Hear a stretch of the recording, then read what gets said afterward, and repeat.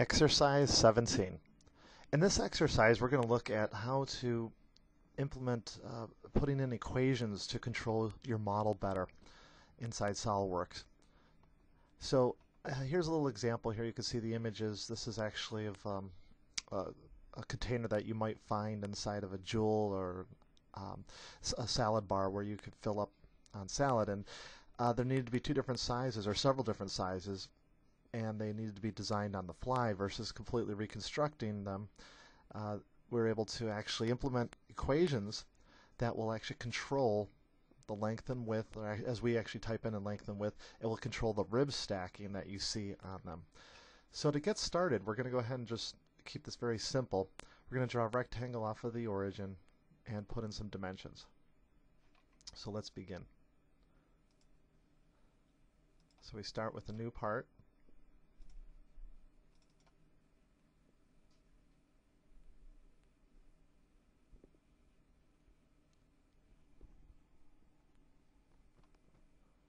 And we start by selecting the front plane and quick launch to sketch.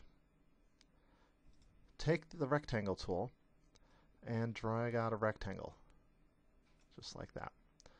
Go ahead and add the dimensions. This is going to be 4 inches.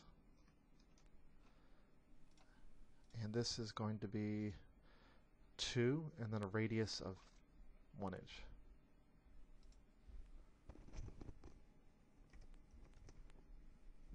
So then we go to sketched fillet. Make it 1 inch. Select the corner. The next step, we're going to go ahead and extrude it. So we go to Features, Extrude Boss. Make sure you hit Apply to the sketched fillet to get out of that. And if we take a look at our picture here, we have to extrude it back 1.5 inches. And then, as a separate function, we add draft. So we don't want to add the draft in the same function. So let's hit blind at 0.5. Hit reverse. Actually, I'm sorry, I already 1.5, my mistake.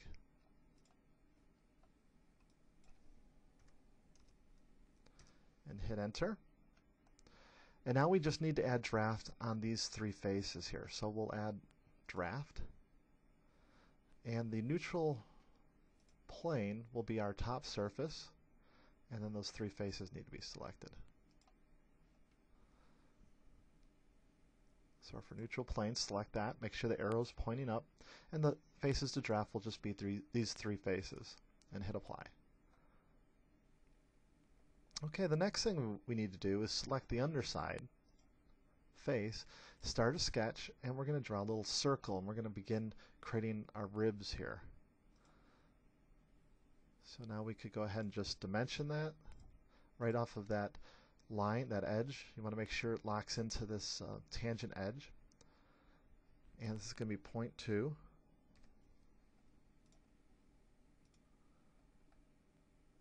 Actually, it's supposed to be 0.25. So we just double click on that, type in 0.25. Now we go to Features, Extrude Boss. Now we want to extrude up, and we want to extrude up a little bit higher than the actual top surface of that model. So we're going to extrude it blind 1.55 with 1 degree of draft. So just add another 5 in there, and 1 degree of draft, and hit apply. The next thing is we have to create the linear pattern. Linear pattern is going to be 200,000 spacing by 16. So we go ahead and we go over here to linear pattern. The vector, we could select this top edge, plug in 200,000s and 16 of them. And it ends up with the last one is right on the very end, centered on that end point there.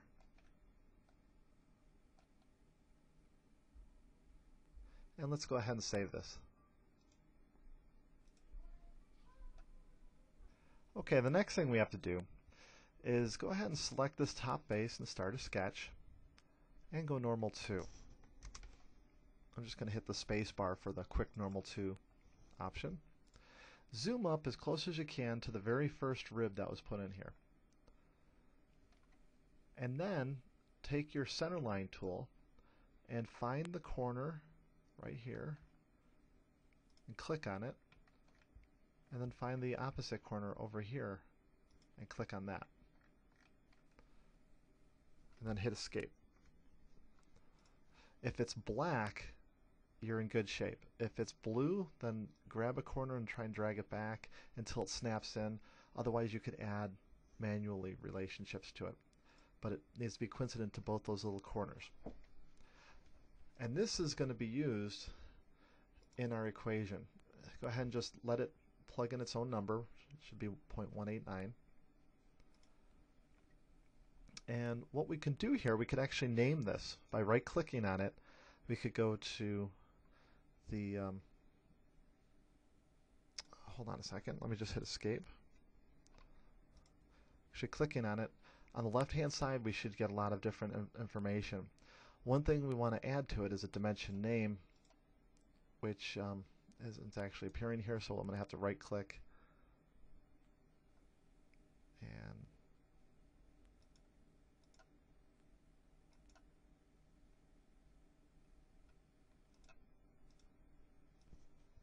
okay.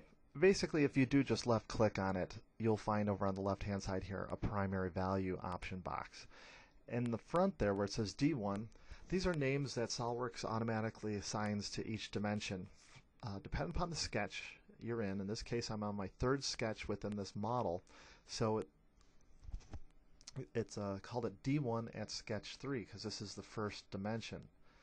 But I want to name it something that I could recognize a little bit easier than just the simple D1, D2, D3, because there's going to be a lot of D's because they stand for dimensions. So I'm going to actually call this one X because this is going to help us control our geometry inside the equation. And that's all this dimension is used for. And you'll see in a little bit where that ties in. The next thing we want to do is we want to turn on or show our dimension names here. So we could right click up or click on Annotations there, and there's an option, Show Feature Dimensions, and then also we want to go up to the Tools options. Okay, after you go into Annotations with the right click, make sure Display Annotations and Show Feature Dimensions is turned on. If you do not see the dimensions on your model appear like you see here on the screen, just hit the Rebuild button up at the very top, or Control B, as in boy. This will display the dimensions for us for the entire model. The next thing we want to do is we actually want to display the dimension names so we can see them. So under Options here, go to, just under the System Options, General, there's an option, Show Dimension Names. Go ahead and apply that. And now you can see there's our X dimension that we added, and everything else is just D1, D2, D3, D1, things like that. Okay, moving along. We're going to start going ahead and bringing up our equations editor in just a minute, but first we need to rename some of these things on here. Like the 4-inch dimension is width, and the 16, that's the number of rib copies. The 0.2 is the pattern distance, and the radius is in this corner. So let's start with the radius. Click on that, and then over to the left here, type in radius.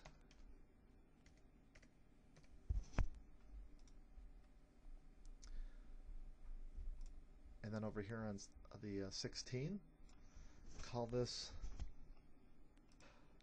rib copies.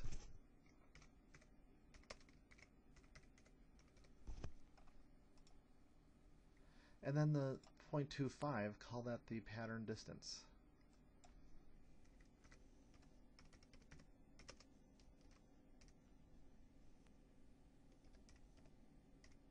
This will help us identify these versus just raw numbers later on our equation.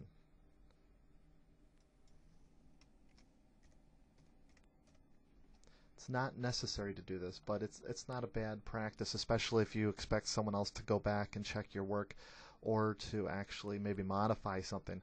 This will help them understand it a lot better.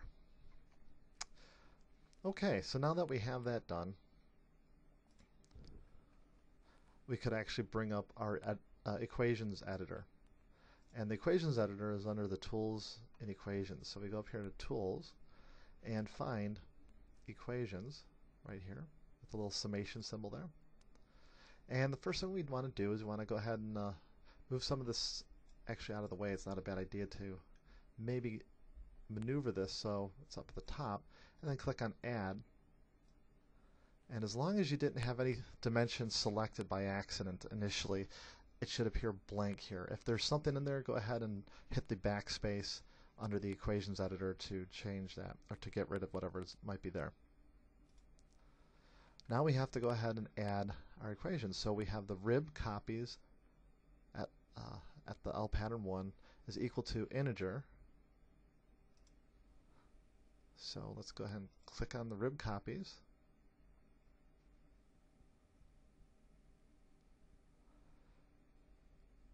And that is equal to, so make sure you click on equal to, bracket, bracket, and the next dimension, if we take a look here, is going to be the width minus the radius, bracket. So we have to find the width, click on that, minus the radius, close bracket,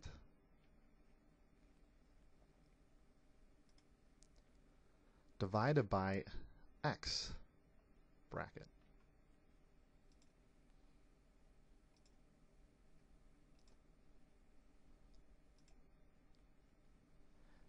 And then there should be a +1 added.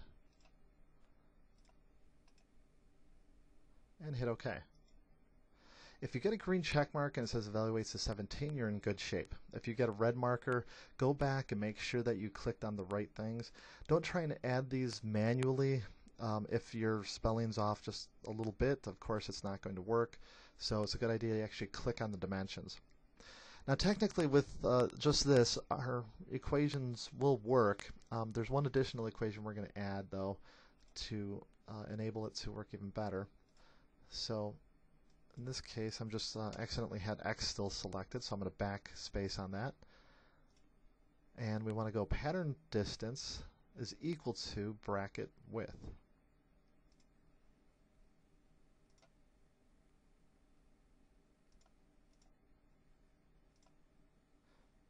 And then it'll be minus the radius, bracket.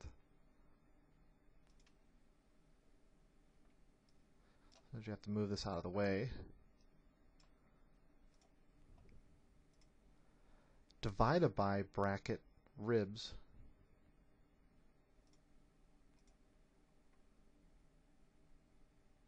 Rib copies, that is. -1, close bracket.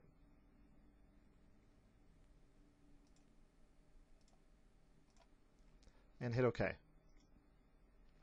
Again, it should evaluate with the green check mark. If there's a red check mark, that indicates that most likely you just missed something or clicked on the wrong geometry. If you need to edit one of these, you just click on it, and there's the edit button, and it'll bring it back. And you could go ahead and backspace, delete, add, things like that. Okay, let's go ahead and hit OK now. And you'll also see these little summation symbols that appear, or sigma. And that indicates that those are tied to a equation now. So let's go ahead and finish this. I'm going to go ahead and select this face over here, and I'm going to go to draft. Mirror.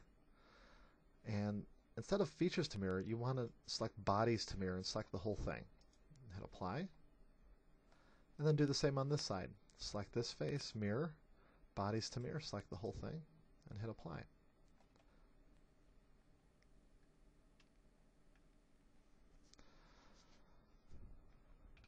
Okay, now let's go ahead and check this out. If we double click on the 4, let's increase it to 5.5. And actually there is an error occurring here. Somehow my rib copies are the actual, I must have selected the diameter here. It's kind of odd. Anyway, let me